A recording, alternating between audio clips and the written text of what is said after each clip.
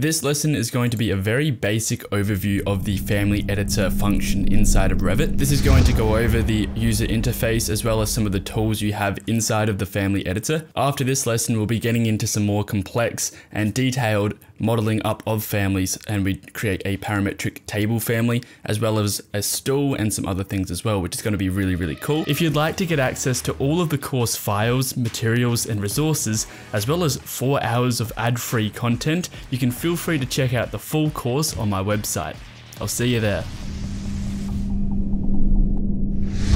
So first things first, to create a new family, what we need to do is go up to the File tab, click on this arrow here under New Family. And this is going to ask us to open up a family template. Once you've located your language, then you can have a look through the templates available to you in the Revit library. You can see that there's a lot of different types of Revit families that come with the actual program. You can see at the top here, you've got a metric baluster. So if you're creating a baluster, then it's going to have a template already set up for creating balusters. And casework, if you want a wall-based casework where you're creating furniture against the wall or something, then you've got that there. What we want to do is just go down to a metric generic template, something that we can just start modeling stuff up in. If we scroll down, you're going to see a few different generic models here. This one is just the most basic. So I'm going to open this up by double clicking it, and you're going to see a very basic family editor with 2 reference planes. These 2 reference planes are intersecting, and this shows where the placement point of the family is. You can see that this is very much like the normal Revit editor, but there's a few different things. You can see in the project browser, it's still got a bunch of different views that you'll have for your family. And you can see that it automatically opens up the reference level. And this is basically the ground level. So this is a plan view. You're looking at it top down. And then you've got your left and your front views, which are, looking at it in elevation. And then you've got your 3D view that's opened up for you. But then you also have some other views in your project browser to the side here. You should be familiar with that. What might be a little bit different to you is the ribbon at the top. And you're going to see a new tab, which is the Create tab. And this is where you're going to be creating all of the different shapes and geometries inside of the family editor. So let me just quickly go over what these do, because once you know all the tools available to you, it's going to make life a lot easier, and you're going to be able to actually use all of the tools available to you in Revit. First up, you've got solid extrusions. This creates a 3D solid by extruding a 2D shape or a profile. So as an example, I'm going to click on this, and you're going to see the normal modifier create tab come up.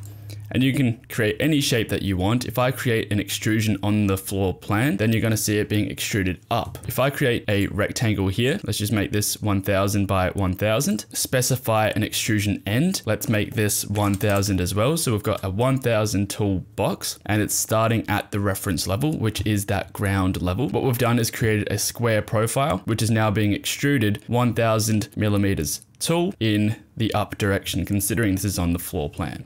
So if I go to a 3D view, you can see there's our profile in 3D, and you can also assign a material to this. If this was a aluminium extruded profile, let's say, then you could assign an aluminium material to it. You can just go ahead and click on finish edit mode, and you're going to see that it's extruded that in the upwards direction. It's a 1000 by 1000 by 1000 squared box. Afterwards, you still have the ability to change all of these sides. You can extrude them out, you can extrude them up, and you can extrude them whichever way that you want. So this is very good for basic extruded elements. However, this isn't suitable for different shapes and forms such as curves or sweeped forms. So I'm going to go back to my reference level. What you can see is these intersecting reference planes. If we were to load this into the project now, you would see that you would be placing it from this point, which is a bit random. What we'd actually want to do is, put this into the center of those 2 points. So if I click MV to move this and move that to the center of those 2 reference planes, this is then where we'd be placing that family from. So let's move on to the next tool. If I come back up to the Create tab, you're going to see the Blend tool. So this creates a solid 3D shape that changes along its length, blending from a starting shape to an ending shape. So this is pretty much creating an extrusion, but it's blending between 2 different profiles. So let's give this a shot. If we click on Blend, what we can do is specify the first profile. At the moment, this is editing the bottom profile. So let's make this a circle. We're just going to make this 1000 millimeters in radius. Click on Edit Top. Let's say we made this a square, and this square was, 2200 by 2500. And I'm just going to sort of move this over the top of that circle. Let's have a look in the 3D view. What's happening here? If we click finish edit mode, you can see that it's just moved up 250 mils. However, if we pull this up, we can line it up with that current one. And you can see that first profile has blended with that rectangle. That's pretty cool. You can do a lot with that. So the next thing we're going to look at are sweeps. We're going to just skip over revolve for the moment, but we'll look at a basic sweep. What the sweep tool does is creates a 3D shape by sweeping a 2D profile along a path. If we click on sweep, you've got a few options here. You can either sketch a path or pick a path. So let's just start off with sketching a path. We're just going to click on that button. And let's say our path does something like this, just a little L shape. You can see this little green line here. This is the reference plane for the profile. What I mean by profile is if we finish the edit mode of the sweep, and now we want a profile that will follow this line. So this could be a circle for a handrail, or it could be a square, or it could be really anything you want. So that's the first step to creating a sweep. You want to sketch or pick a path. And then what you want to do is move to the right and select a profile. You can either select a profile from the drop-down menu or load in a profile. A few examples of these, if we go to the library, you should see an option for profiles in your library. Let's say that there was a slab profile. You can load this in and it will create this shape as a profile. So what I mean by that is now that we've loaded in that profile, we can come to the drop-down menu. And we can then select one of these profiles we just loaded in.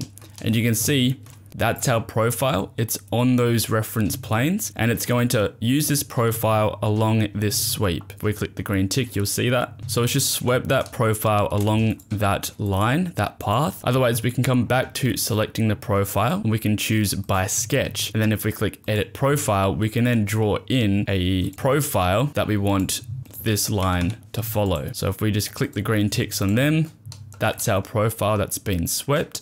Pretty cool, hey? So let's go back to reference level. You've then got the solid revolve tool, which is creating that 3D shape by sweeping a 2D profile around an axis. So let's click on that. So you can see you've got two options here. You can either create a boundary line or the axis line.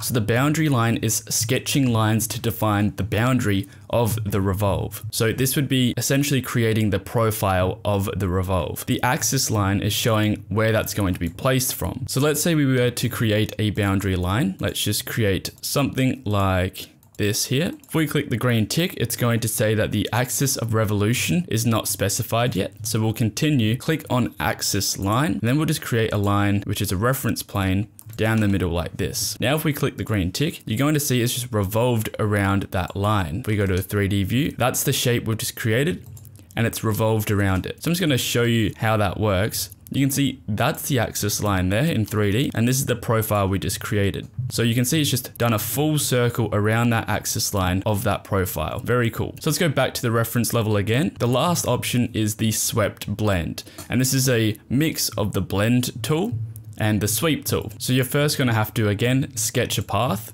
So if we just let's create a curve. If we do something like that, you're going to then see two profiles that you need to specify. So if we'll click the green tick on the path, we're happy with that. And you can now see there are two profiles that we need to create. Profile 1, and this would be profile 2. So if we select profile 1, and we create this as the slab edge thickened, and then we go for profile 2. Let's say sketch this one in. We'll go to a 3D view. Let's just create this as even larger slab edge that we did before. And you're going to see it blend between these two shapes. If we click the green tick twice, there you've got that curved blend between two profiles, which is also very, very cool. Now, one final tool you've got as well here, the void form. So you've now got options of extruding or blending or revolving or sweeping any of these things as well. You'll be creating negative forms, so void forms, which are then being taken from a solid form. For example, if we go back to the reference level we create a void extrusion. Let me just put this off to the side like this. And this is going up the same height as the extrusion. What you're going to see is that it's going to cut out that shape with that void form. So again, you can use this on any of the other shapes and you can change it like you would with any extrusion. We can also create a void extrusion through this shape as well. So if I do the same thing, this is the blended object. You're then going to see that's being cut out as well. So it's not just limited to void extrusions on extrusions. You can void any of these shapes. So that's a basic rundown of the family editor inside of Revit. And there's a few extra things that we'll start touching on when we actually start creating and modeling up our furniture inside of this family editor. In the next lesson, we're going to go over how to create a parametric family in Revit. If you'd like to get access to all of the course files, materials, and resources, as well as 4 hours of ad-free content, you can feel free to check out the full course on my website. I'll see you there.